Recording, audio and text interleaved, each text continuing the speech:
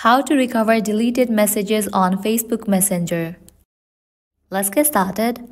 Launch your Facebook app. Here we go. You will land to the home page. Now head towards the menu page.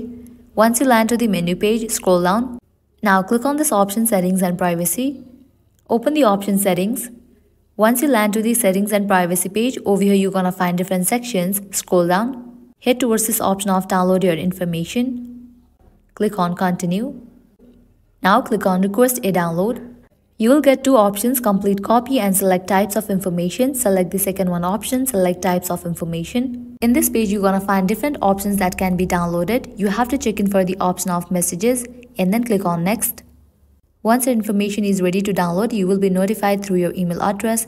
Likewise, you can select the format. You can select the media quality.